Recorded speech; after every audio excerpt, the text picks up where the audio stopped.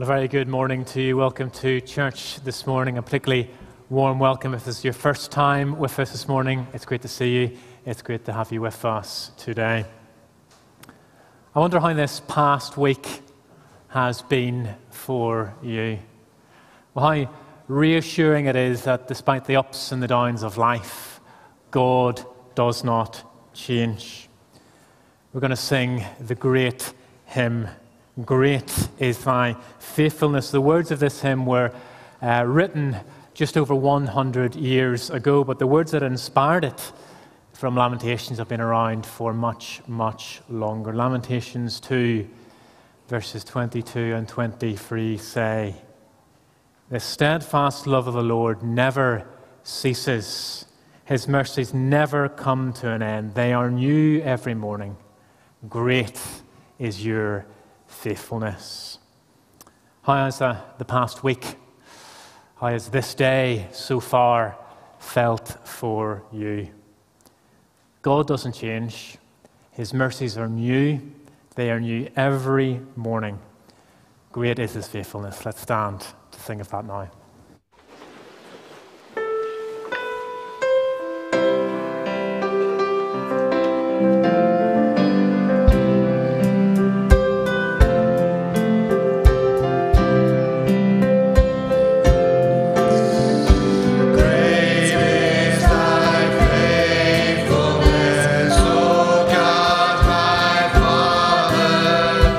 There is no shadow of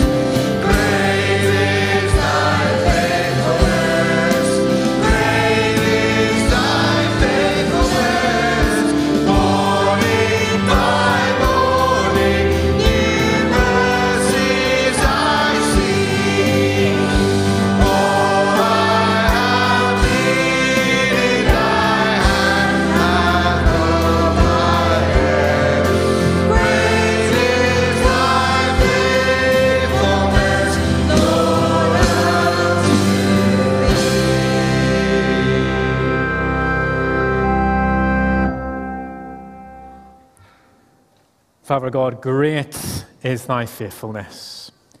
We want to thank and praise you for your faithfulness to us. Amen. Do please sit down. We are beginning a new sermon series this morning on the Holy Spirit. Jonathan will begin that and introduce that as he preaches to us a bit later. In the first verse from the passage that we'll be studying this morning, Jesus says to followers of him, "If you love me, you will keep my commandments." True love for Jesus means obedience to him.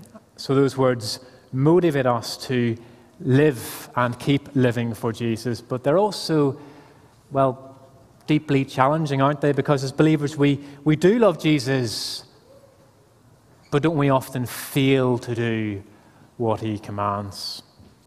As we pray our confession prayer together, let's bring to God all the ways that his Spirit is prompting us to admit that we fail to live the way that Jesus wants us to.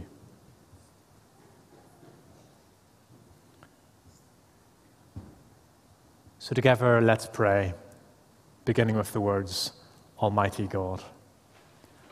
Almighty God, our Heavenly Father, we have sinned against you and against our fellow men in thought and word and deed, in the evil we have done and in the good we have not done, through ignorance, through weakness, through our own deliberate fault.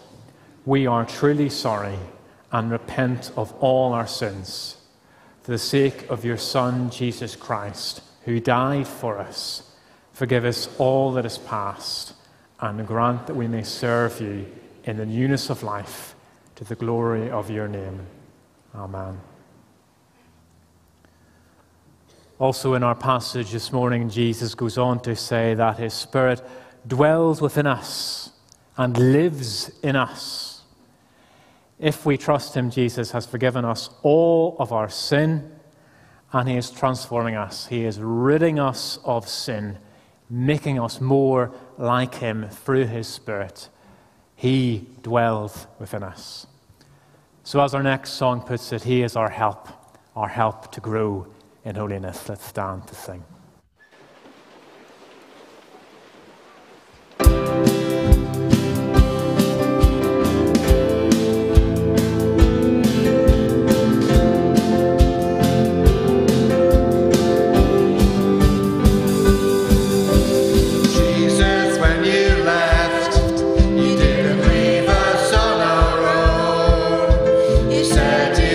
Your Spirit, so we never be alone.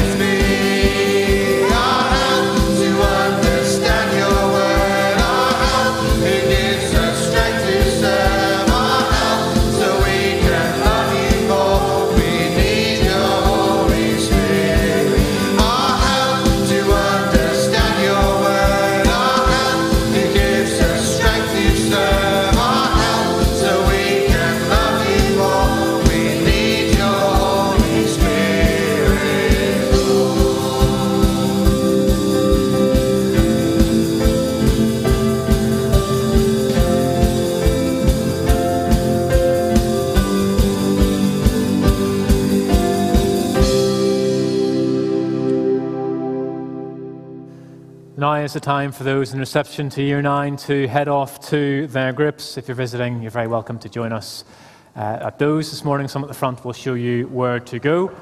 And for the rest of us, do sit down. Yes, thank you to the loyal people still standing. For the rest of us, let us use this as an opportunity to chat to those that we're sitting amongst and maybe introduce ourselves to those who we don't know and haven't met before.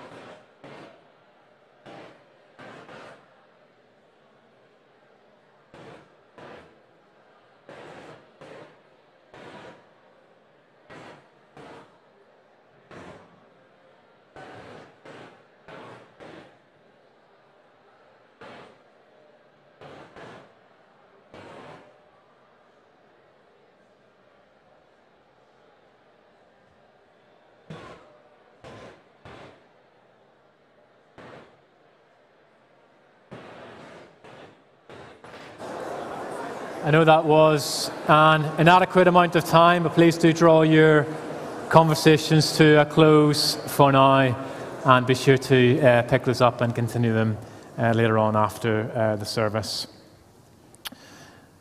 We're going to declare together what we believe by saying the Nicene Creed together. So because you love stage directions, please would you stand? We say these words together, beginning, we believe. We believe in one God, the Father, the Almighty, maker of heaven and earth, of all that is seen and unseen. We believe in one Lord, Jesus Christ, the only Son of God, eternally begotten of the Father, God from God, light from light, true God from true God, begotten, not made, of one being with the Father. Through him all things were made. For us men and for our salvation, he came down from heaven. By the power of the Holy Spirit, he became incarnate, the Virgin Mary, and was made man. For our sake, he was crucified under Pontius Pilate. He suffered death and was buried. On the third day, he rose again in accordance with the Scriptures. He ascended into heaven and is seated at the right hand of the Father. He will come again in glory to judge the living and the dead, and his kingdom will have no end. We believe in the Holy Spirit, the Lord, the giver of life, who proceeds from the Father and the Son. With the Father and the Son, he is worshipped and glorified. He has spoken through the prophets. We believe in one Catholic and Apostolic Church. We acknowledge one baptism for the forgiveness of sins. We look for the resurrection of the dead and the life of the world to come. Amen. Do please sit down. Well, in communion services like this, we like to support one of our mission partners, and in April we're supporting the ministry of Andy and Mei Ling Wilson. Until 2016, Andy and Mei Ling were involved in church planting in Taiwan. Since then, They've been engaged in evangelism, discipleship, leadership, training, and something else there. I forgot what I was going to say. Lots of other things with students and overseas students and visitors from East Asia. We'll have the opportunity to pray for them a little bit later on in the service and also to support them financially. But for now, here's Andy to read to us. Good morning. The Bible reading this morning is taken from the Gospel of John, chapter 14, and verses 15 to 20. And it's, I believe, on page 901 of the Pew Bibles. The words of Jesus: "If you love me, you will keep my commandments. And I will ask the Father, and he will give you another helper to be with you forever, even the Spirit of truth, whom the world cannot receive, because it neither sees him nor knows him. You know him, for he dwells with you and will be in you. I will not leave you as orphans, I will come to you. Yet a little while, and the world will see me no more, but you will see me. Because I live, you also will live. In that day you will know that I am in my Father, and you in me, and I in you." Good morning, let's pray. Our Heavenly Father, you know that we're hard-pressed in all kinds of ways. Thank you that you speak to us in your living word to encourage us. Give us your Holy Spirit, we pray, so that we might understand, believe, and obey. In Jesus' name, amen. So as Matt has said, this morning we're beginning a new series on the Holy Spirit and on what Jesus taught about the Spirit before he went to his death. So if you have questions about the Holy Spirit, who he is, what he does, then our prayer is that this series will help. Today our focus is on those verses that Andy's just read for us, John 14, 15 to 20. But I want to jump ahead a bit to begin with and look at what happened to the apostles after the death and resurrection of Jesus. So first of all, the apostles experienced Jesus with them by the Holy Spirit. They had seen Jesus die. They had been astonished and overjoyed to see Jesus raised from the dead.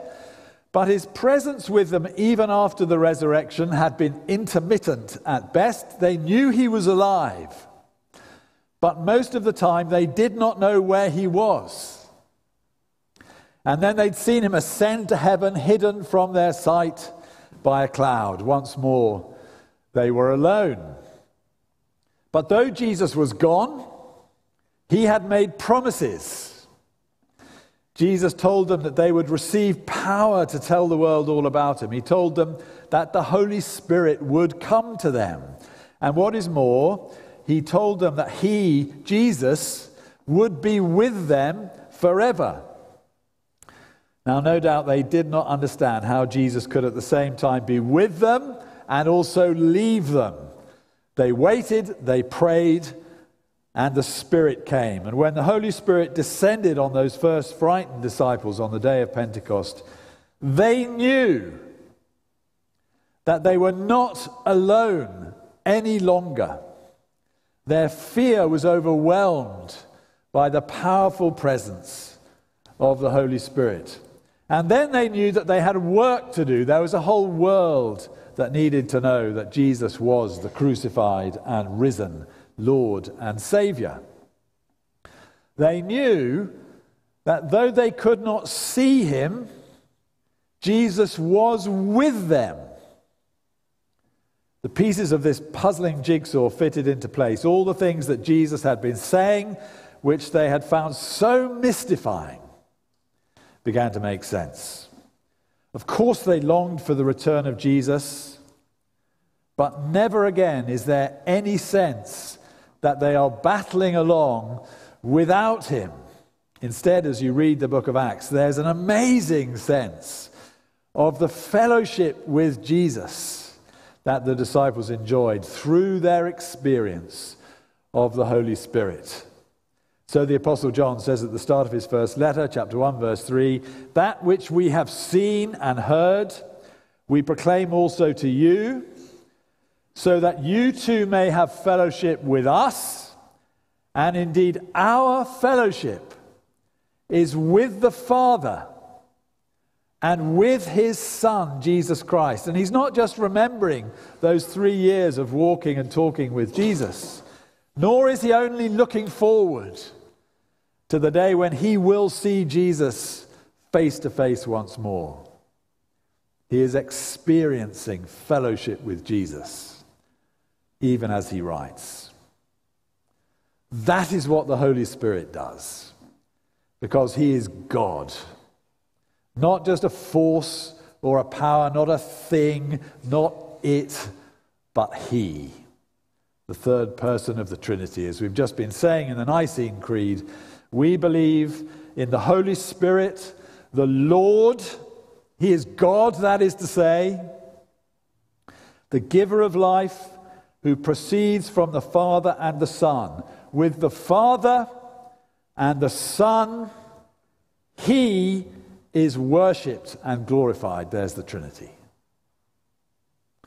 And the Spirit brings people into fellowship with Jesus. And you don't have to be an apostle. John writes, he says, so that we might also share in this fellowship with Jesus. He wants every Christian to experience Jesus in the very same way that he did. And the work of the Holy Spirit is to give us that experience of knowing Jesus. And unless we understand that central role of the Holy Spirit in our lives, we are likely to lay ourselves open to any number of misunderstandings about the work of the Spirit, which could cause us and others confusion and heartache. That's why it's so important for us to listen hard to what Jesus himself says about the work of the Spirit. This was one of the major themes of his final briefing to the disciples on that night before he was betrayed. So we're into the last few hours of his earthly life with them. What does he say? We're going to be looking at different aspects of that over the coming weeks. We hope to build up a comprehensive picture, so keep coming. But for a start, look at those verses in John 14, verses 15 to 20 on page 901, and that brings me to my second heading. So secondly, Jesus is with us through the Holy Spirit. Here are those verses again. John 14, 15 to 20. Jesus says to the disciples, "If you love me, you will keep my commandments. And I will ask the Father, and he will give you another helper to be with you forever, even the Spirit of truth, whom the world cannot receive because it neither sees him nor knows him. You know him, for he dwells with you and will be in you. I will not leave you as orphans. I will come to you. Yet a little while and the world will see me no more, but you will see me. Because I live, you also will live. In that day you will know that I am in my Father, and you in me, and I in you." And again a bit later on in 16:7, Jesus says, "Nevertheless, I tell you the truth, it is to your advantage that I go away. For if I do not go away, the Helper will not come to you. But if I go, I will send him to you." Now, what's going on in the minds of the disciples at this time? They know that they need Jesus with them. They know that Jesus is going, and their whole horizon is filled with what they see as a personal disaster for them. They cannot see past their emotions, and their emotions are fear and grief.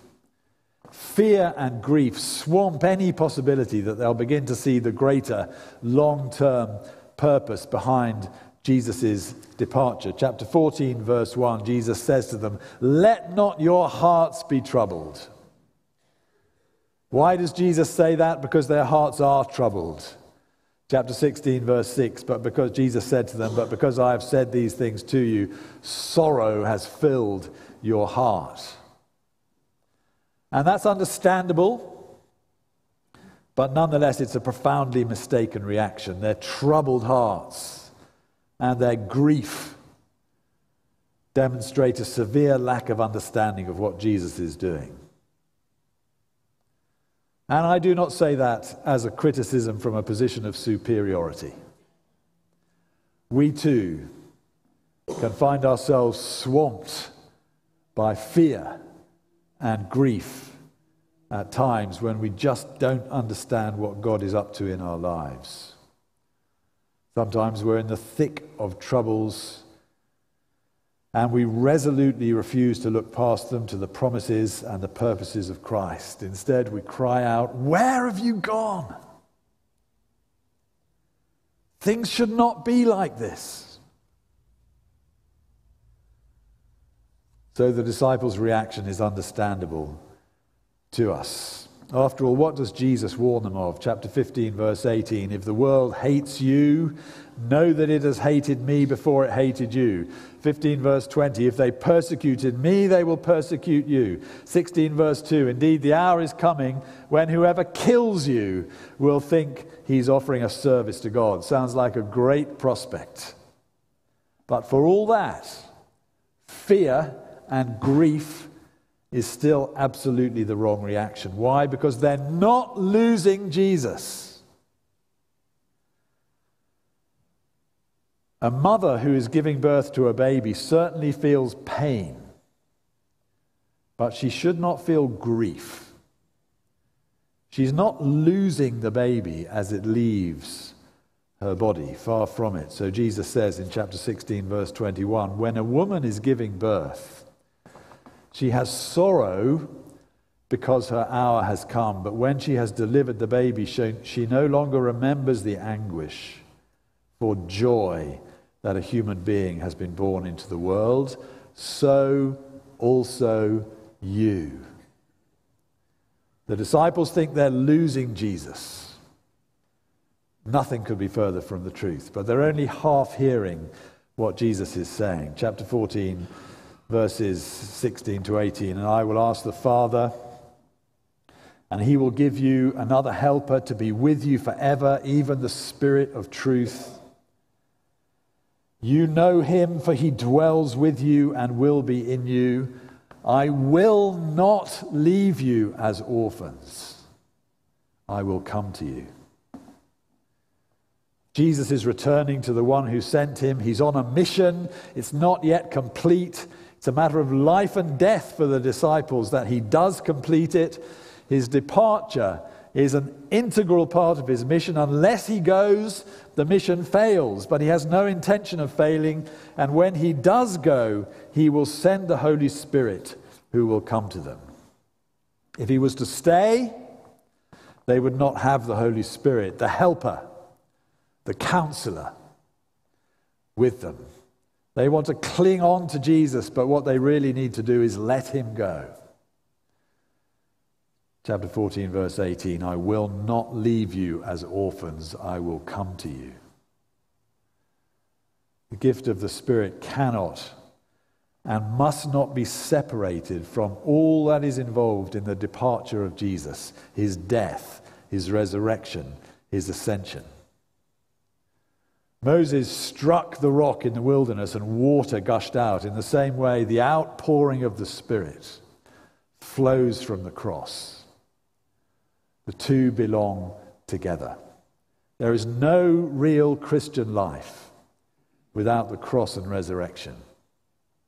There is no real Christian life without the gift of the Holy Spirit. We try to have Jesus without the Spirit. We end up with dead orthodoxy and faith without love, which is not real faith at all. Even the devil believes in Jesus. If we try to have the Holy Spirit without the cross and the resurrection, then we end up with Christless Christianity, gospel-free faith, groundless spirituality, and the exaltation of experiences which have no connection to Christ and his saving work.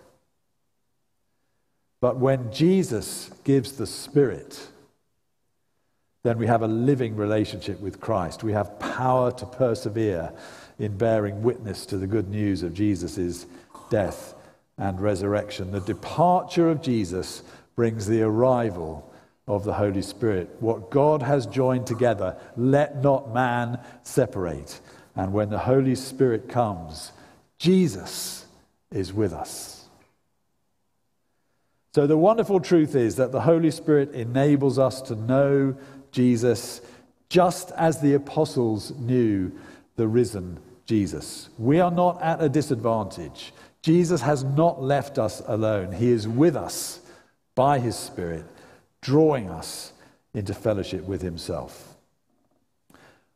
So when we feel the attraction of the person of Jesus and he begins to fill our horizon, then that is the Holy Spirit at work within us. When we experience fellowship with Jesus and we know that he is with us, though we can't see him, that is the Holy Spirit at work within us. He gives us that deep down security that comes from knowing that we are sons and daughters of God because we've been adopted into the family through the death of Jesus for us.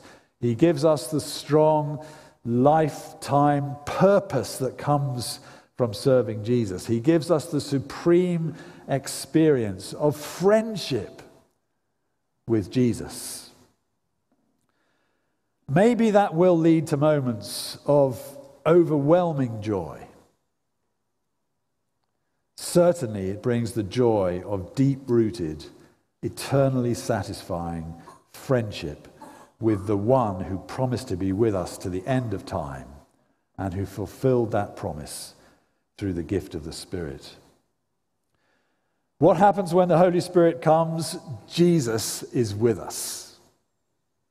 We experience his living presence. We have fellowship with him and with the Father. So, thirdly, be filled with the Spirit. The Apostle Paul urges us in Ephesians 5:18, be filled with the Spirit. How can we be filled with the Spirit?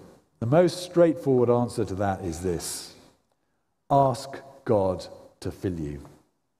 Ask God to give you his Spirit. If you want to know Jesus, if you want to experience fellowship with him, then ask for the Holy Spirit. And you can guarantee that every genuine request like that is granted by God. How can I say that? Because we have Jesus' word for it. Luke chapter 11, verses 9 and 10, I tell you, ask, and it will be given to you. Seek, and you will find. Knock, and it will be opened to you. For everyone who asks receives, and the one who seeks finds, and to the one who knocks it will be opened. 6 times over, the promise is given, just in case we miss the point. And how can we be sure that that applies to the gift of the Holy Spirit? Jesus immediately says so. Luke 11, verses 11 to 13. What father among you, if his son asks for a fish, will instead of a fish give him a serpent? Or if he asks for an egg, will give him a scorpion? If you then, who are evil, know how to give good gifts to your children, how much more will the Heavenly Father give the Holy Spirit to those who ask him? In other words, of course God will give you the Holy Spirit if you ask to receive him. That is just the request that God is longing to hear from us. The Holy Spirit brings with him power for witness. gifts for building up the body of Christ, the church. Fruit that leaves less and less room for sin in our lives. But above all, the Holy Spirit brings us into fellowship with Jesus. Is that what we want? Is that what you want? Do we want Jesus to be with us always? Do we want the fear to be driven out of our lives? If we want those things, then we need to be filled with the Holy Spirit. So do we want to be filled with the Spirit? Then we should ask and ask again and keep on asking. And when we do, he comes to us and makes his home with us. That is the promise of Jesus. He dwells with you and will be in you. I will come to you. For everyone who asks receives. Let's pray.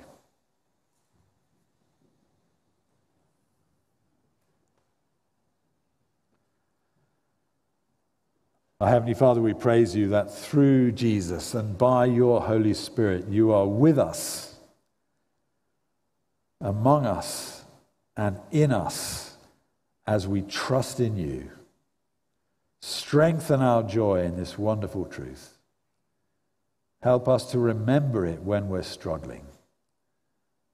Fill us and keep on filling us, we pray, with your Holy Spirit, that our lives might bear witness to Jesus and bring glory to your name. Amen. I love the chorus of this next song. Thank you, O my Father, for giving us your Son and leaving your Spirit till the work on earth is done. Let's make that our prayer as we sing. Please stand.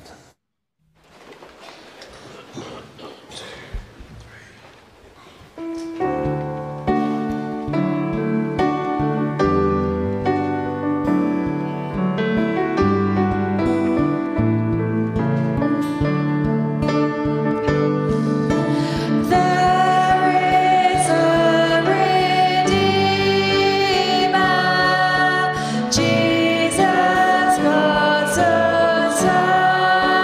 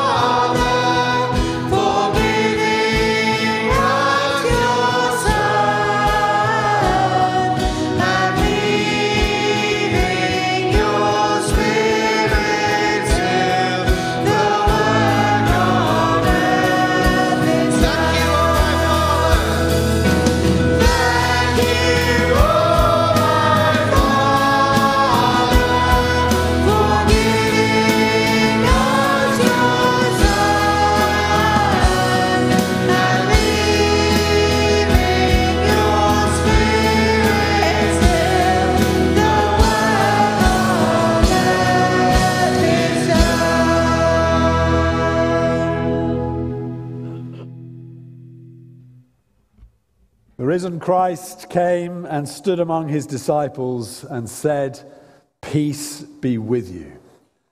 Then they were glad when they saw the Lord. We meet in his name and share his peace. The peace of the Lord be always with you. And also with you. We're going to pray, and Ashok Bandela is going to lead us. Do please be seated.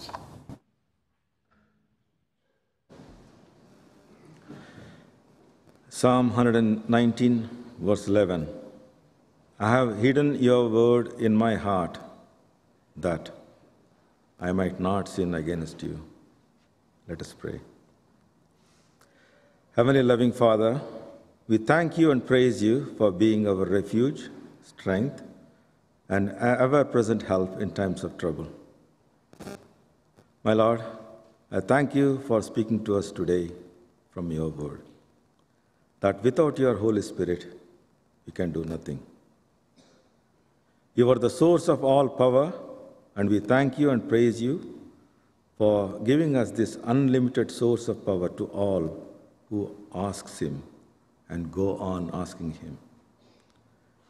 Father, we bring people of Israel and Palestine, Ukraine and Russia to your mercy throne. Please bring the war and suffering to an end. Raise the peacemakers in those two nations. Raise the world leaders to intervene and bring these two warring nations for talks and stop this inhuman war. Father, our nation has drifted away from respecting your word and its values. Please open the eyes of our nation to see the truth. Repent and turn to you to receive the blessings. Bring the ever-needed revival in our nation. Father, you made us in your own image. Male and female you made to bring glory and honor to your name. Please deliver our nation from the confusion around this important issue of life and to respect the truth in your word and value it. Dear Father, please protect young people from loneliness and addictions and give them hope at the time of despair. Father, I particularly pray for those who are baptized and confirmed recently. You bless them, protect them, strengthen them, and may your light shine through them, and may your name be glorified through them. Father, please give comfort to them that lost their loved ones recently. We also remember the jobless. Please do provide them with jobs. We remember sick among us. Please restore them to good health. Father, please give all the JPC ministers a vision to lead our church only by your word and through your Spirit. Bless all our church programs and our mission partners and our home groups. I pray that you bless Andy and Mailing their work among East Asians as they take Christ to them and give them wisdom and strength to support and help the students and families who needs Christ. Now, in a moment of silence, we bring all our personal concerns and cares to your throne of grace.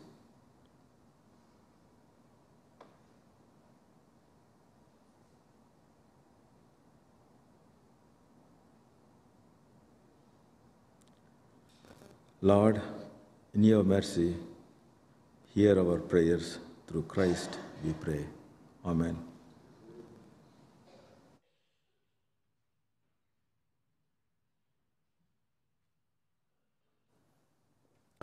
Thank you, Ashok, very much. This is a service of Holy Communion. Let me explain how this will work. When the time comes, the sidesman will show you out of your pew to come to the front rail up behind me and to the choir stalls on either side to receive the bread and the wine. If you're in one of the galleries today, then do please come down. A steward will show you when.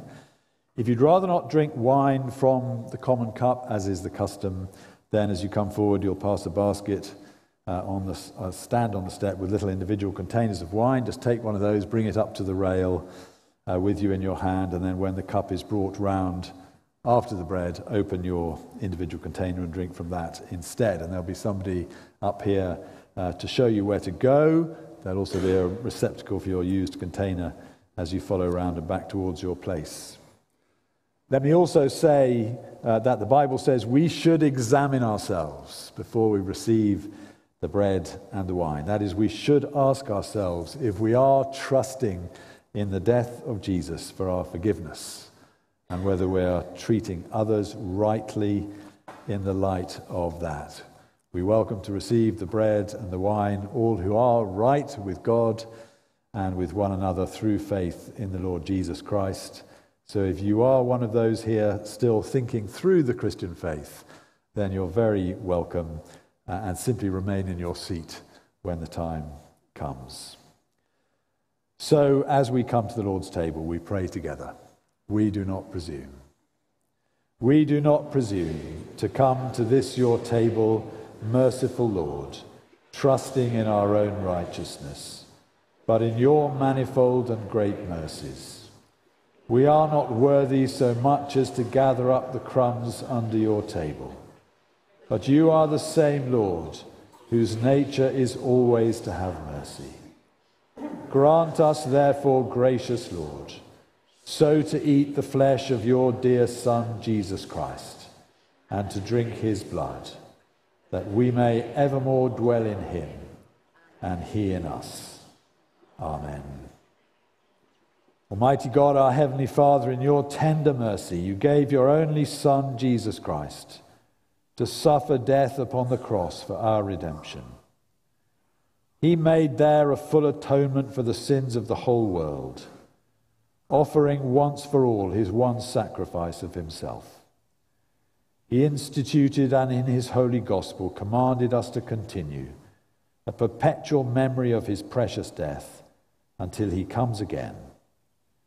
Hear us, merciful Father, we humbly pray, and grant that we who receive these gifts of your creation, this bread and this wine, according to your Son, our Saviour, Jesus Christ's holy institution, in remembrance of the death that he suffered, may be partakers of his most blessed body and blood, who in the same night that he was betrayed, took bread and gave you thanks. He broke it and gave it to his disciples, saying, "Take, eat. This is my body which is given for you. Do this in remembrance of me." In the same way, after supper, he took the cup and gave you thanks. He gave it to them, saying, "Drink this, all of you. This is my blood of the new covenant, which is shed for you and for many, for the forgiveness of sins. Do this as often as you drink it, in remembrance of me." Amen. So draw near with faith, receive the body of our Lord Jesus Christ, which he gave for you, and his blood which he shed for you.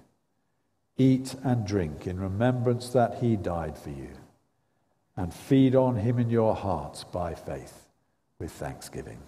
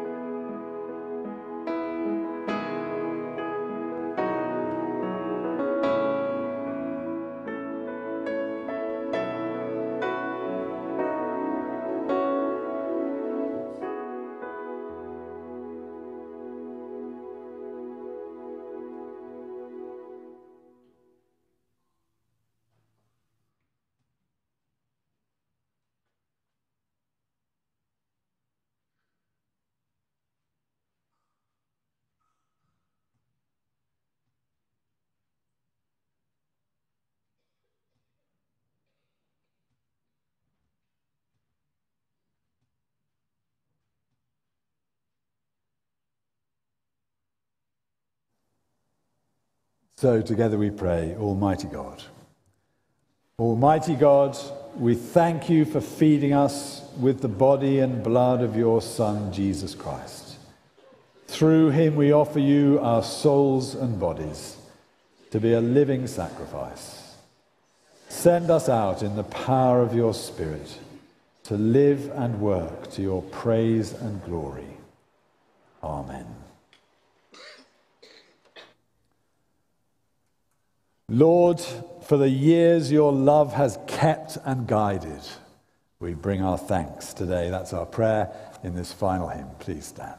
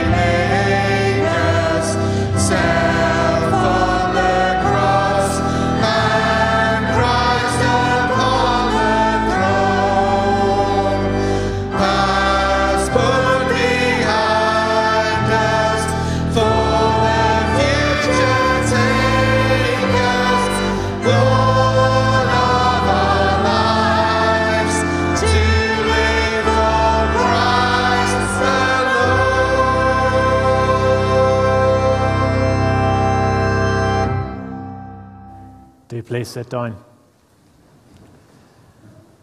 Well, again, can I say thank you so much for being with us this morning. Please do stay for some refreshments after the service, and because of the blustery conditions, we'll have those inside. So Liz Jackson cares about everyone's hairdos.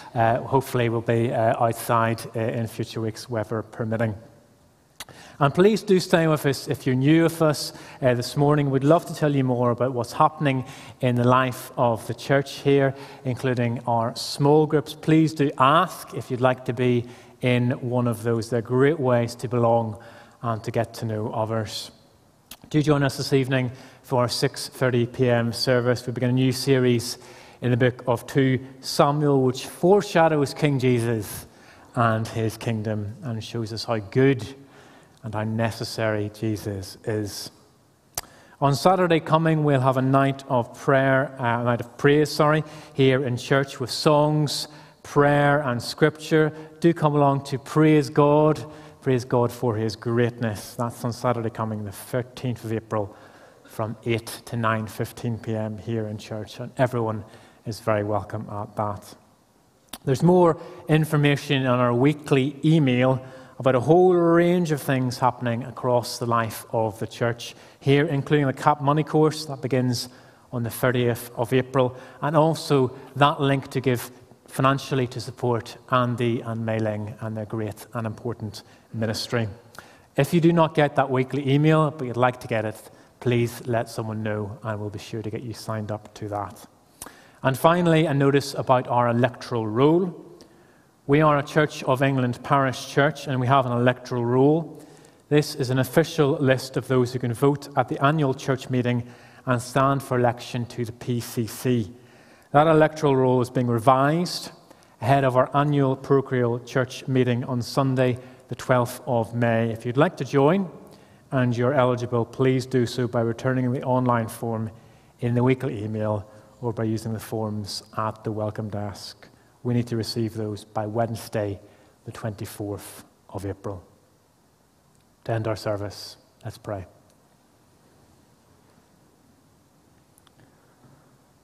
Almighty God, who taught the hearts of your faithful people by sending to them the light of your Holy Spirit, grant by the same Spirit we may judge everything rightly and always rejoice in his holy protection through the merits of Christ Jesus our Saviour, who lives and reigns with you and the Holy Spirit, one God, now and forever. Amen. So JPC, go in peace to love and serve the Lord.